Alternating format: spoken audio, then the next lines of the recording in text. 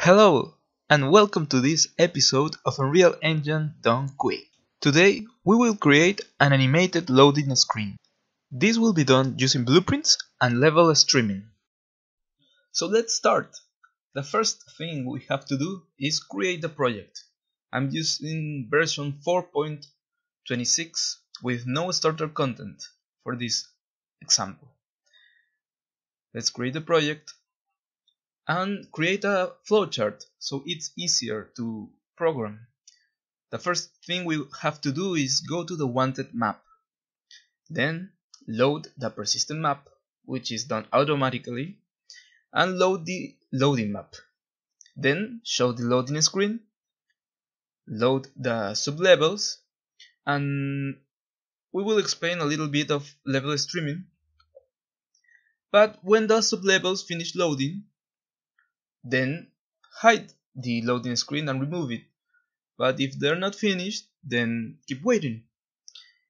Loading streaming will be done easily and will be managed through blueprints.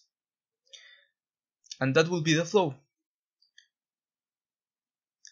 So the first thing we have to do is go to the wanted map. How will we do this? Through a portal. Let's create a folder so we can be organized with our files. And let's create the map. The wanted map where I will want to go, and the start map where the portal will be. So I'll create a portal by using 3 static meshes, and then I will convert them to a blueprint. With this blueprint, I will create the functionality to go to another map. First, we will use a simple node called OpenLevel, but later we will see how this can be used together with level streaming. So here I have the blueprint, and with the blueprint I need a box trigger, and this box collision we will set up the collision profile to trigger so it can collide and overlap with any pawn. And we will use the begin overlap trigger, and this event will, with the OpenLevel node, we will load the other map. So now it loads as it should be. So let's do the persistent part thing. Level streaming is a way of loading levels. We have this persistent level which will be loaded and all actors in it, and I'll create a blank persistent level, and I will add as a sublevel the wanted map that had all the actors. Now if I press play and I put that streaming method as blueprint, nothing will load because nothing is telling that map to load, and we will fall through the ground and there will always be a black screen. I will put a floor in the persistent level, because if the map is too heavy, you may fall through the ground before the static mesh of the floor loads. So that's why I'm creating in the persistent level an actor that will serve as a floor, and the player starts, so I have total control where do I want to spawn my character. With that done, all I need to do is save, put that map as a blueprint, loaded by blueprints, and you will see that in my persistent level there's only that floor. I would need to start loading that, because my portal now loads the map that is not the persistent map. So let's fix it, and now we have the persistent level, which it doesn't load the sublevels yet. So let's create a loading map, and this map will be used with any other map that wants to load their map filled with actors. And let's drag and drop it in the Levels tab, right click, and this map, let's set it as always loaded, because when I load the persistent map, I will always want to load this loading map.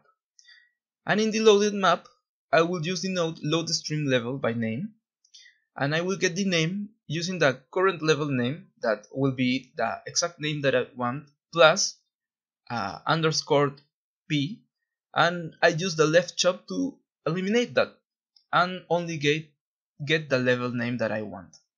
And now it's working. We have that 2 players because there is another player start there. So I will remove that so there is no confusion. I'll enter the wanted map, delete that character that was being possessed, and use the player start that was already there. So now it works. I'm using loading streaming, level streaming to load all the levels. So what I need to do now is create the loading screen.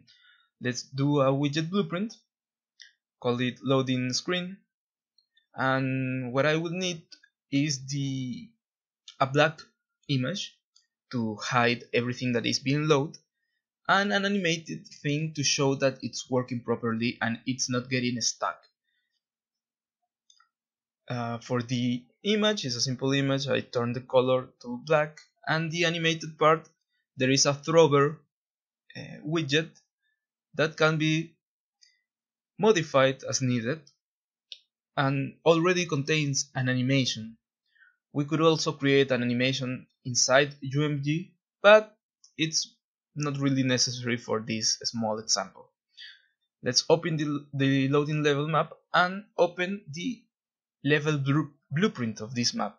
Here it is, how we are loading the level, and to show the loading screen, we should put the node to create the screen. We'll use a create widget, set the class, and add it to the viewport. I'll create a variable to hold that reference so we can remove it later. Now we see that it's working, yeah, but nothing is telling it to hide. We need to check if the sublevels have finished loading, and to do this, the node itself gives us that. When the level loading is completed, then the pin completed will execute. So we just need to call remove the loading screen. Here it loads really fast, so I'll add a delay so we can show the level loading working and the loading screen working properly as well. And there it is. What would be good to have next is a real example by using free assets from the marketplace. I have added this pack with a house, just so I have something to load, and it takes a while before showing all the map, right? Because we don't want a loading screen that we have to set a delay for it to work.